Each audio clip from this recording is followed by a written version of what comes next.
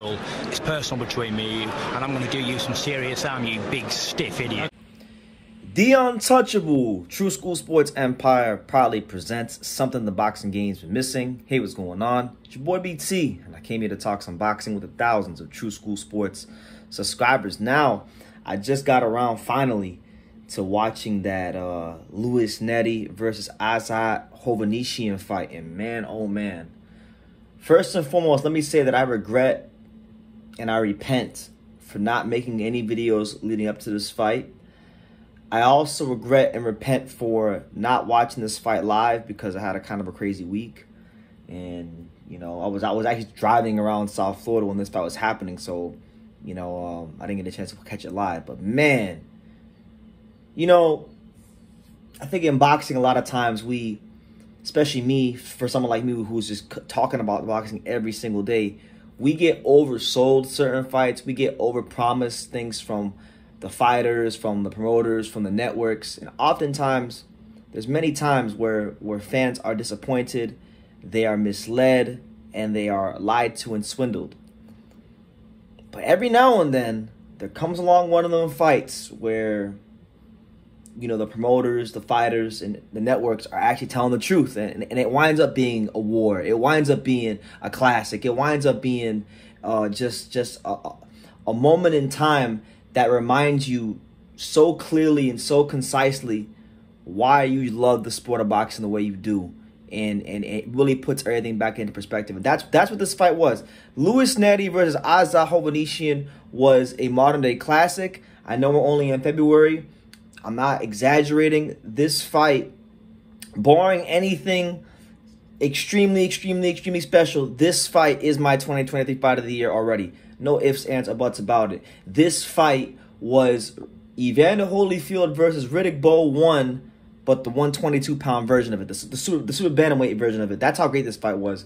Nery versus Azat Hovhannisyan. Now, to tell you the truth, I haven't made a whole lot of videos about Nery over the years because I've never really, I didn't like him in the beginning of his career because I remember when he fought Shinsuke Yamanaka, you know, there was a lot of unprofessionalism as far as like him failing a drug test and then him missing weight. In the second fight with Yamanaka, he knocked him on both occasions, and I feel like he won. He beat Yamanaka, but he beat him in disgraceful fashion due to his unprofessionalism. So that kind of pissed me off and turned me off to him for a while. And I just really didn't pay attention to Nery, even though I knew he was a really exciting fighter, a fun fighter to watch. It just turned me off to him. And then when Brandon Figueroa knocked him out in May of 2021, I celebrated it. I was happy about it. You can go watch the video. I was happy about it, you know, just because of what happened with Yamanaka and things like that.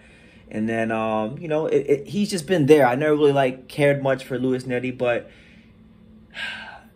it's good for this fight was good for me too because it forced me to be like, yo, BT, you can't be in your feelings about these fighters, man. Like, fighters go up, they go down. You just got to cover them. You got to cover their careers because you got a responsibility.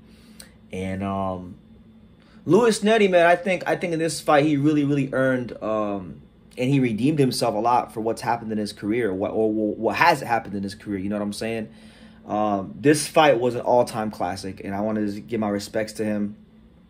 Give my respects to Azat Hovhannisyan because both these men have been fighters that have been looking for that signature fight for a long time. And I feel like, you know, I know Nery beat Azat Hovhannisyan, but like, I don't care if he fights Fulton. I don't care if he fights Inoue. He may never ever have a fight as great as this. That's how great this fight was, you know. So let's talk about it. Let's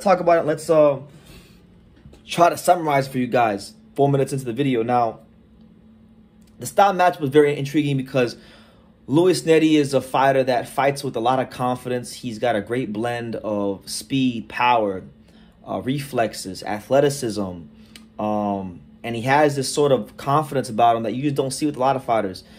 He's a Mexican fighter, yes, but he doesn't fight like a Mexican fighter, nor does he conduct himself as a prototypical Mexican fighter. You know, this guy likes to dance in between the rounds. You know, I saw him kind of dancing to Snoop Dogg in the corner in between rounds. You know, he talks trash. He talks a lot. He's a very reactive fighter so far as like when the opponent misses, he lets the opponent know that he missed.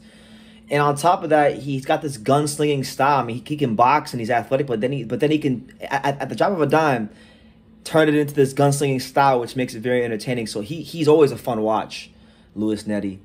And then Azat Hovhannisyan, he's a guy that, like, you know, when you watch him, you know, this is a guy, Azat Hovhannisyan, who in his career, been a very good fighter, you know, coming to you live and direct out of Armenia. And this is a guy that, you know, years ago challenged for the world title against Ray Vargas and came up short.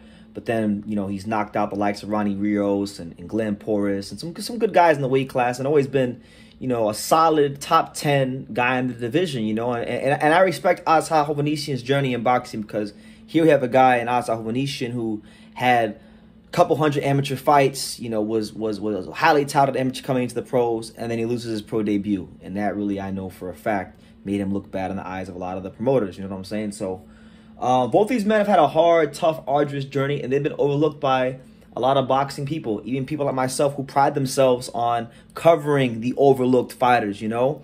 So in this fight, what we got was you had Nery, who was boxing and moving well at times, but then slugging, picking the right spots when to slug. And when he would hit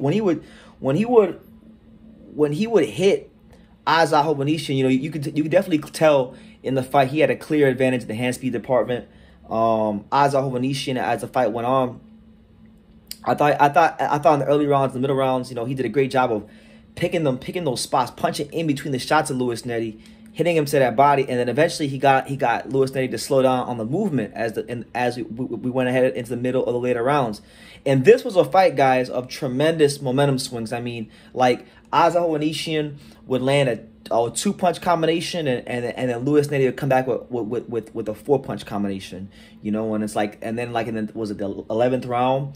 I remember Azat Hovhannisyan in the exchange was doing some of his best work, dug that right hand straight to the body, came back up top of the left hook. It looked like for a couple rounds in the later rounds, Nery was about to go, like he was fading. I really thought down the stretch, Azat Hovhannisyan was really beginning to find his footing, and all of a sudden, just kind of like his countryman, Mauricio Lara Lee Wood. You know, one guy is doing a great job boxing, in this case doing some power boxing, you know, throwing harder shots and more bad intentions.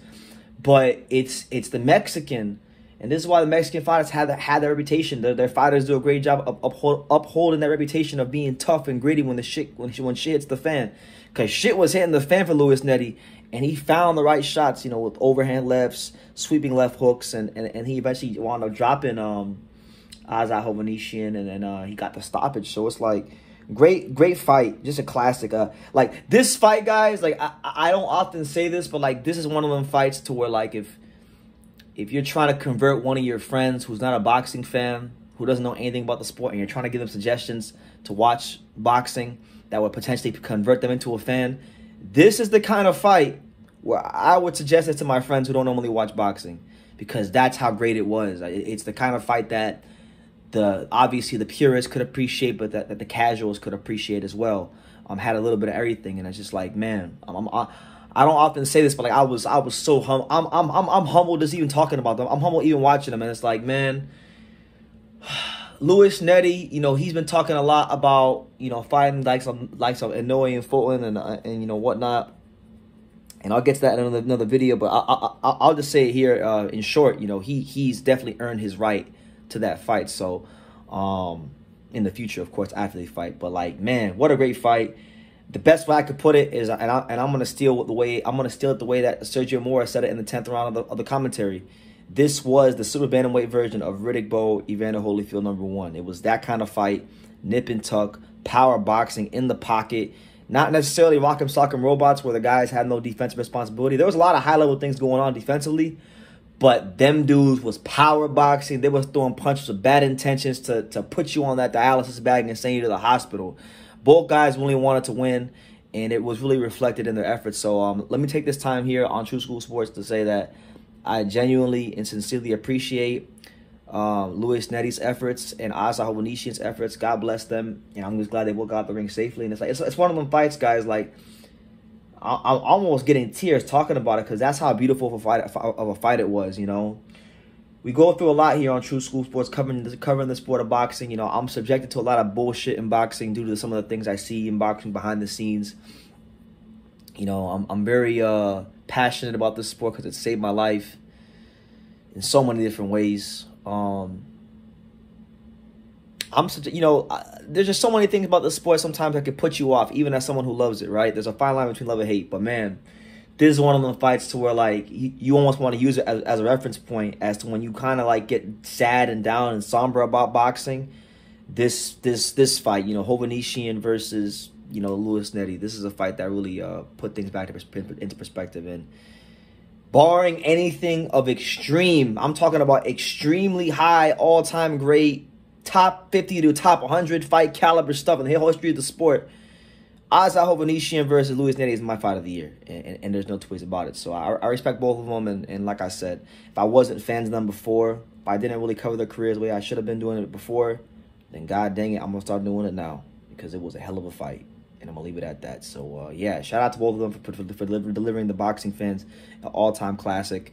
And listen, you know, I know Nery's going to be in line for some bigger fights, but if Golden Boy wants to put that money down the road or at some point for a nice little rematch, I say pay them both and let's give the fans what they want to see. You know, not every fight got to be a world title fight. You can make great fights.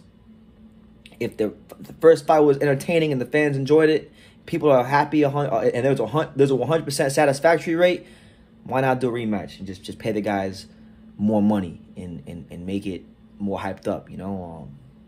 I'm gonna leave it at that. You know, shout out to both of them. It's 6 in the morning. I had like no energy, but like this fight was so good it like re-energized me to come on here and talk and ramble for damn near, you know, 12 minutes. So I'm gonna leave it at that. But you guys let me know what you think in the comments down below. What did you make of Azat Hovhannisyan versus Nery? You know, let me know in the comments down below. Make sure you guys take the time to subscribe. And like I say in every single one of these videos, you can love me or you can hate me, but I'm just a kid from Dania. So until next time, take care. Thank you for watching another video on the untouchable True School Sports Empire. For more great boxing content just like this video, click right here and make sure you subscribe. Much love from sunny South Florida.